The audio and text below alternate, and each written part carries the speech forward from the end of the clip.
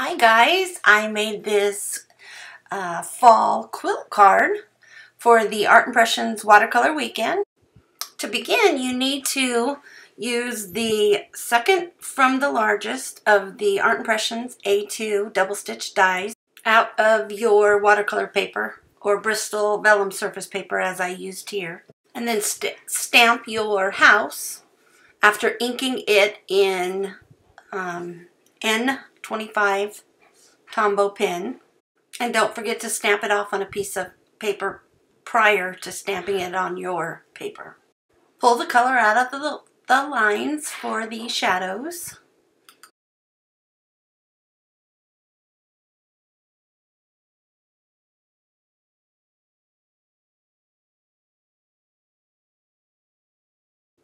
I use the 856 red to paint the door.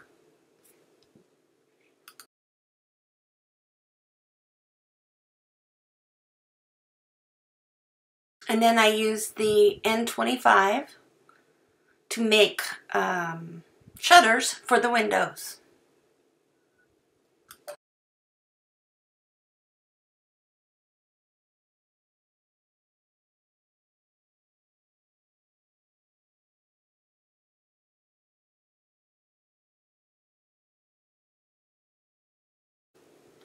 I use the N25 in lines and then kind of squished them together to make the roof look like a black shingled roof.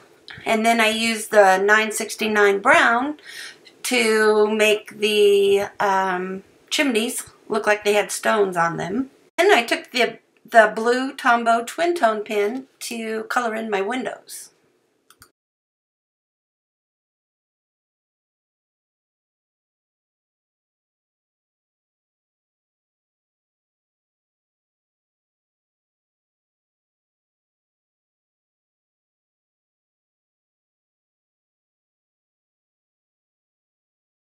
I use a little of the 565 to add some more shadows.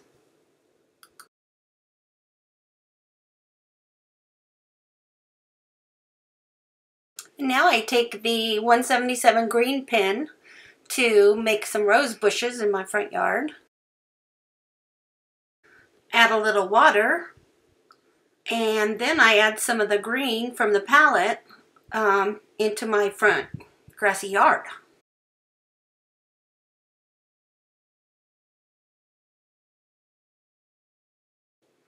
I use a little bit of the brown 969 for a pathway, and then I'll use the 969 to ink up a tree trunk that I'll stamp on both sides of my house.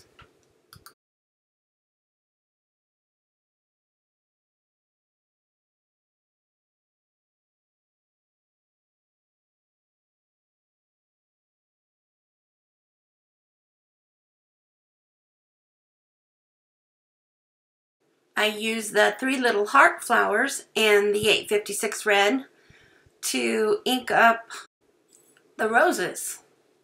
Then I will add a little water to them.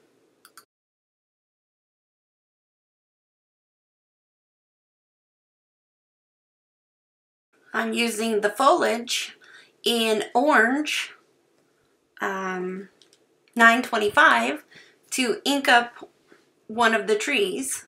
And I use the 025 to ink up the other tree.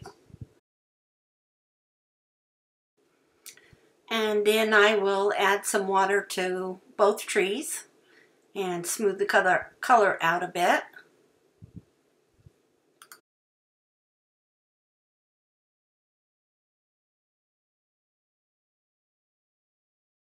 And I'll take the grass color, the 177, and complete the grass around the trees.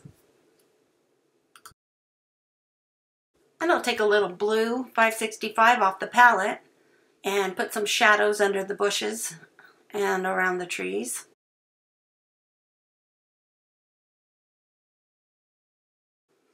I'm going to use 526 blue to create my sky.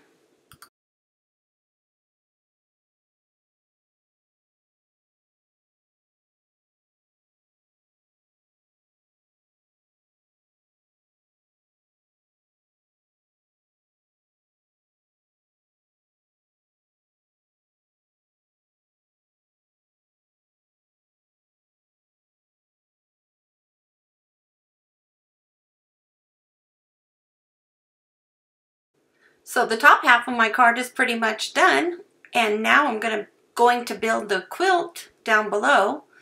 So I put some double-sided tape along there and put my quilt frame down, and then I will start building the quilt with pieces I've already cut out and filled with a little container. So my quilt's done, and now I take a little 1-inch clothespin and I use wire cutters to cut the half of the pin off so it's not too high and bulky, and then I glue the spring into place and then add some more glue to make it look like it's a quilt hanging on the line in front of the house, like those pictures you see on calendars and Pinterest and cards. I love those, and I wanted to create something like that. So this is how I did it. I hope you try it, and I hope you will tag me so I can check it out. I'm inspired by all of you, as you may be inspired by me. And I hope if you like this video, you give me a thumbs up. And don't forget, for a complete list of supplies, go to my blog spot. Thank you for watching.